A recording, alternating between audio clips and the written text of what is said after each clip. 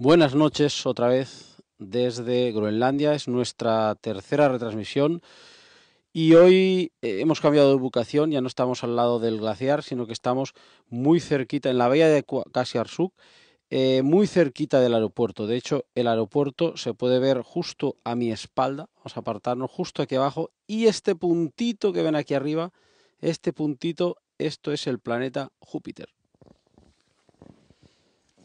Hello again from Greenland.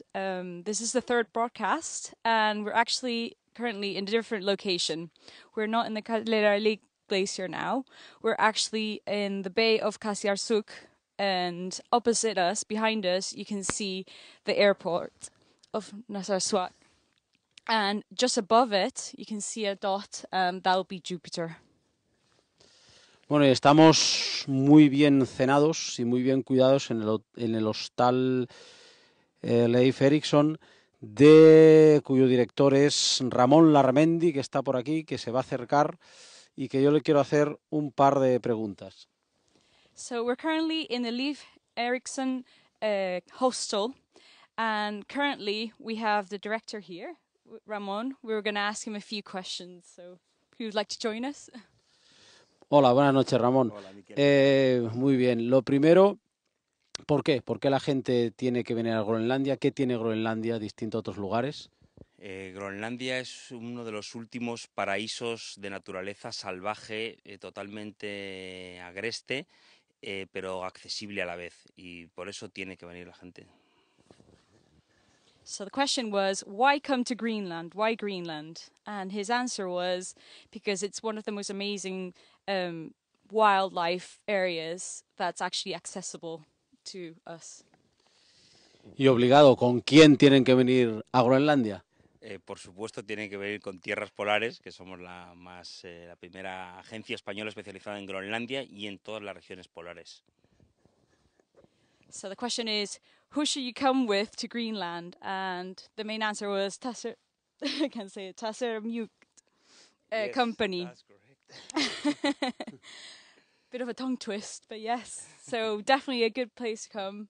They'll take care of you properly. Bueno, pues nada, muchas gracias, Ramón. Seguimos con las auroras. Gracias. Bueno, hoy vamos, como siempre, a dividir la retransmisión en dos partes. Una parte contaremos algo más de las auroras y la otra parte sobre Groenlandia. Decir que hoy ya hemos visto algunas auroras. Vamos a poner alguna fotografía en directo.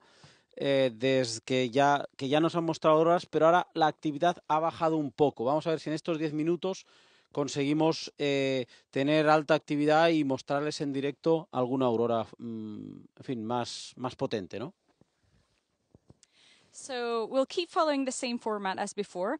We'll give you a bit of information about the auroras, and then also talk about the different aspect of life in Greenland. Currently, we've had a few auroras already. We will be showing you some of these pictures, and then hopefully during this transmission we'll get a very bright one that we can show you live, that the camera can actually pick up.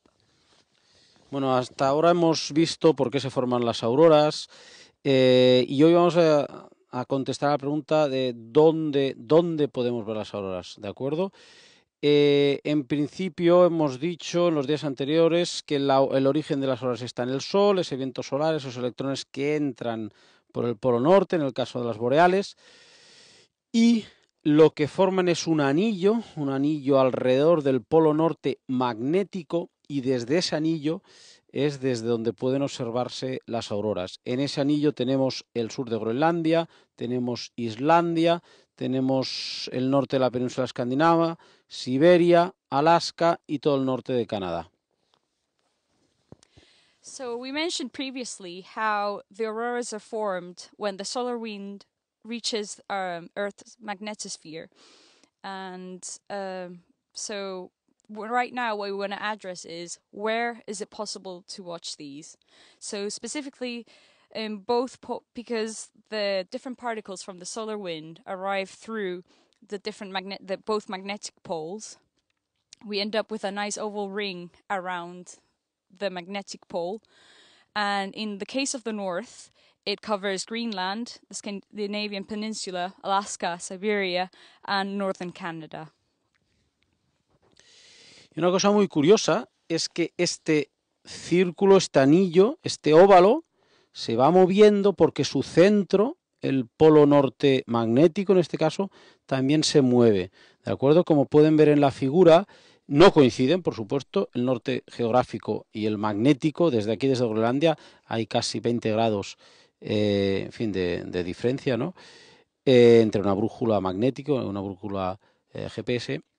Y repito, este norte magnético se va moviendo alrededor entre 50 y 80 kilómetros por año.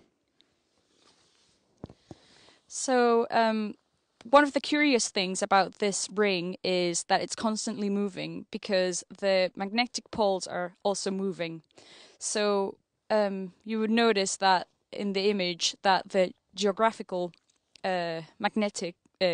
geographical north point is not the same as the magnetic pole. So, and this varies between 80 and 100 kilometers per year. Vamos ahora a pasar a la parte de Groenlandia. Una cosa muy curiosa que uno puede ver en Groenlandia son los pedazos de hielo, los famosos iceberg, que van, en fin, que son pedazos que se van desprendiendo de los glaciares. Bueno, pues se mueven y realmente se mueven muy rápido. Y bueno, pues nosotros lo que hemos hecho es dejar una cámara prácticamente durante todo un día y se pueden ver esos movimientos, es una cámara muy acelerada, se pueden ver esos movimientos de estos icebergs, en este caso ahora delante del glaciar Kalderaliit. So today we want to talk about the icebergs here in Greenland. These are pretty much pieces of ice that fall off the glaciers, and you can see them moving around the waters. And what we've done is, in our other campsite, opposite the Kalderaliit glacier, we've put a camera and taken different pictures. So you'll watch a time lapse of how the different glaciers move with the different currents. Bueno, y como siempre, nuestra intención es mostrarles auroras en directo, pero ahora mismo ha bajado un poco la actividad y tenemos algunas débiles, pero no hay ningún estallido. Seguro que en alguna de las siguientes noches sucede, pero la imagen en sus pantallas es increíble. A mi izquierda, justo aquí, está Júpiter y a la derecha de Vanessa está la Luna. ¿De acuerdo? Júpiter, la Luna, y a ver si aparece alguna aurora brillante. A continuación, como siempre, acabaremos en este caso con una secuencia de imágenes tomadas desde el campamento de los fletanes. So we would like to end the broadcast by showing you different images of the auroras. So currently the activity is a bit slow right now. There's a couple of very faint ones which the camera won't be able to pick up, but you can still see Jupiter to our left and the moon just above my right shoulder. And what we'll do now is show you some different pictures we've been taking from the Fletanes campsite at our previous location. Buenas noches, good night y hasta mañana. Good night, see you tomorrow.